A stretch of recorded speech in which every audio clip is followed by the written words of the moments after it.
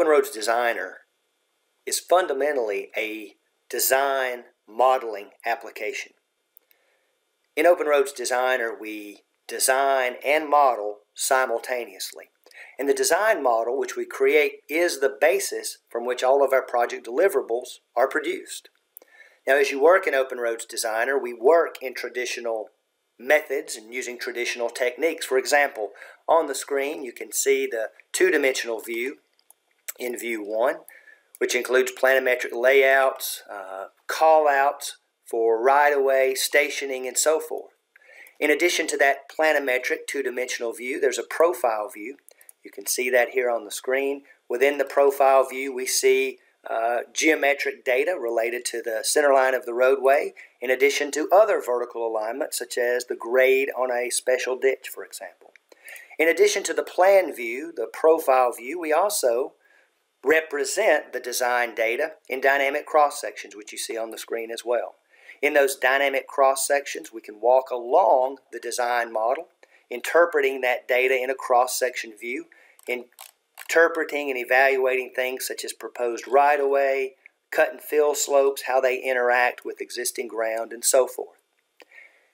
In addition to those traditional views that we've discussed, in OpenRoads Designer, as I mentioned, at its heart, it is a design modeling application.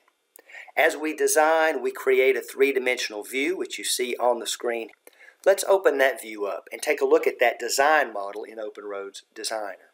So I'm going to make a couple of modifications here. We're going to actually drive down this design model so that we can get a full perspective of what our project looks like. So we see the design model, we see the corridor that's being developed and designed throughout the design process on the screen in front of us. Now we can actually drive down that roadway corridor, again making decisions, evaluating the location of elements. We have that perspective along that path.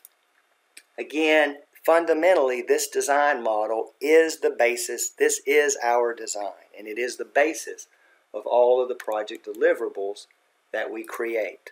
We can modify the views if we want. We can change the display properties on those views if we like. We can modify the way things look along the path.